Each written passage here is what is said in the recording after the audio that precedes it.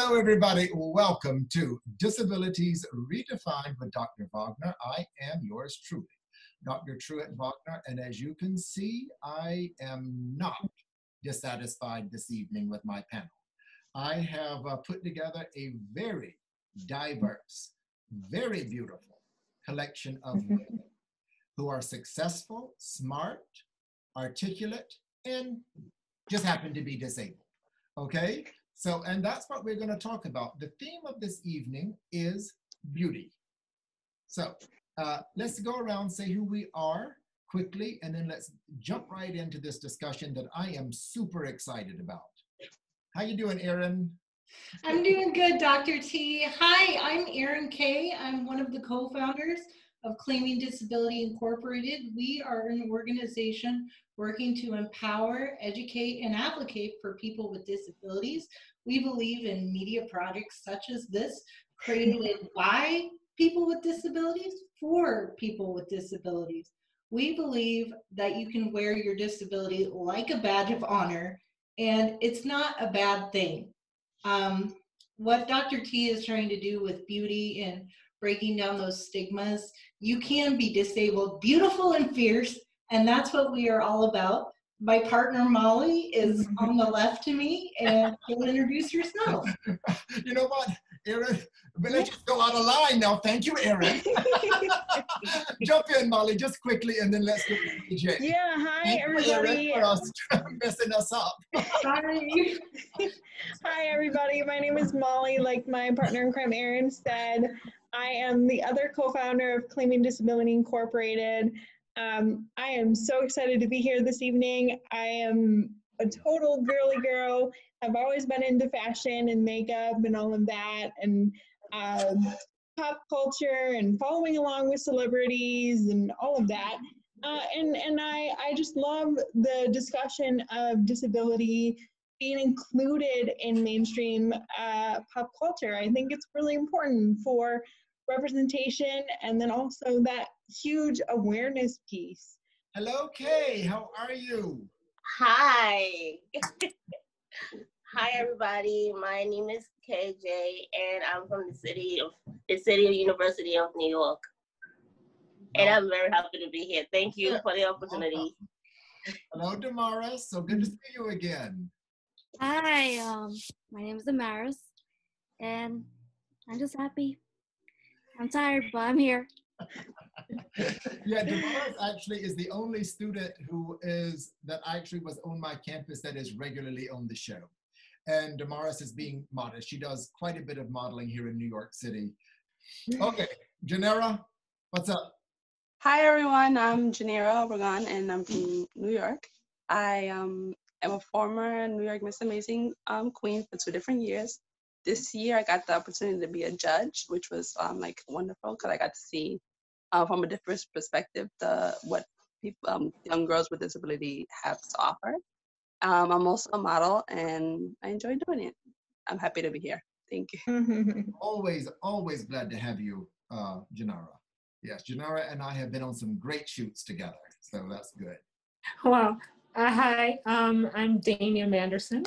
I am, 40-year-old mother of a 14-year-old daughter, and I'm a full-time public school teacher, and I was Miss Wheelchair New York 2017. Woo! Wow. Nice. So, lady, first question. What do we think about this sudden visibility of disabled models in fashion? I can start if you'd like. Yes, thank you. I think what I'm seeing now is the surge in people with disabilities being represented, and it's very exciting. It's a very exciting time. Yes. When I was in my 20s and the 1920s, 25, I had aspirations of being in the fashion industry, but there were so many barriers. There was no I didn't see a way in to the fashion world, and that was pretty disheartening. What I'm seeing now, it's very inspiring. But I do wonder, and that might just be the skeptic in me, I do wonder if it's just a tokenism syndrome or, you know, some form of like affirmative action to kind of take the spotlight off. And I just wonder about that because I feel as if there's still not an influx. I agree with you wholeheartedly. And I mean, I understand what you're saying in terms of the tokenism, like that potentially, you know, we're just there for that affirmative action piece. Oh, we probably need a disabled person on the runway. But like Dr. Truitt was talking about with people like Julian Marcato and Lolo Spencer, I'm not sure if you guys are familiar with them, but they're pretty big in the fashion industry. They have contracts that, you know, aren't specifically created around their disability, but just general modeling contracts. I don't know about y'all, but when I saw that Target commercial back in like 2014, I cried. Like Julian Marcato was like rocking it out. And I grew up in the 90s. I didn't have any representation of any kind, not especially not disabled models. Right. So it was super cool to see. I love seeing that representation all over. But I think we need to be mindful there are different types of representation. There are lots and lots of gorgeous, beautiful women in fierce wheelchairs, and I love it. But me as a walker user and I have cerebral palsy, I'd like to see more people with walkers and different mobility devices being represented because we're not all in a wheelchair. Well, I totally agree with you. But if you think about it, if you think about back in the day, there was no way they could know who we were, like who disability people were. But now there's social media where you can see like all these influencers with disabilities out there. So it's like, oh wow, this person doing this stuff, so we should like pull that out and bring that into the spotlight so other people can see that they are doing stuff. That's what I think. I think that at least when I think of myself as a disability influencer, I hope that through the work that I do and in collaboration with Erin, with our company and projects like this, that we are influencing social change, of course, yada, yada, all of that, but sharing of ourselves so that other women, other people with disabilities know that they are not alone. Well, I'm going to put our two beauty queens here on the spot. When you all won your titles, just quickly answering the question, it can be a yes or no answer, but did you feel like you wanted to go and appear in places that were only disabled young women or anybody, so everybody could see you? For me, it was a little bit of both. I'm more of starting the social conversation, getting the discourse going.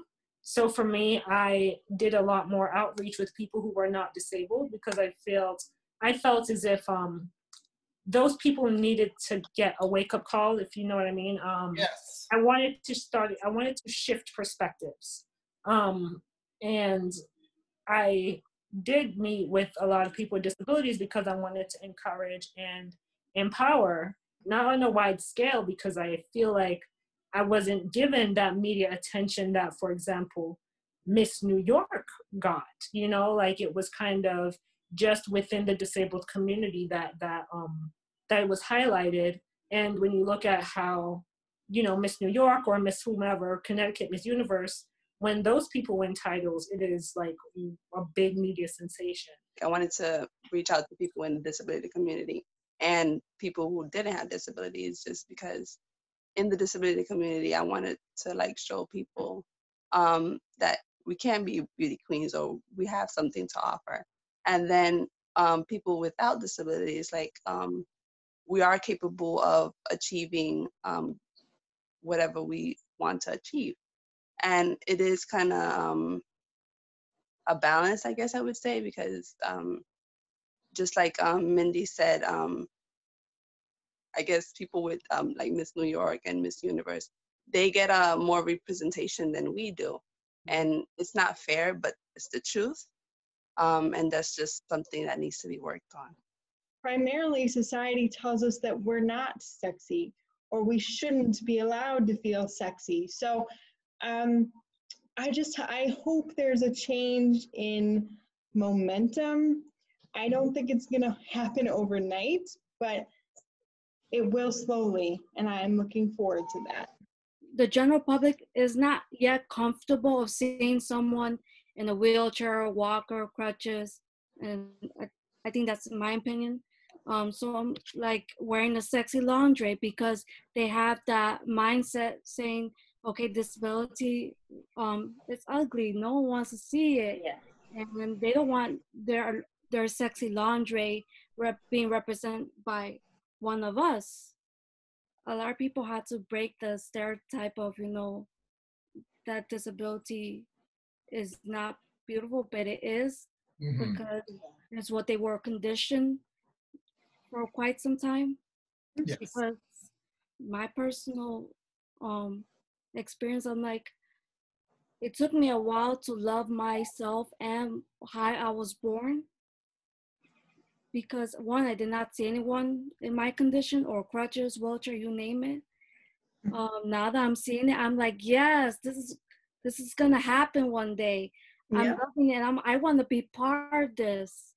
So hopefully 2 years from now, who knows? We need to break people with disabilities down to we're just human people.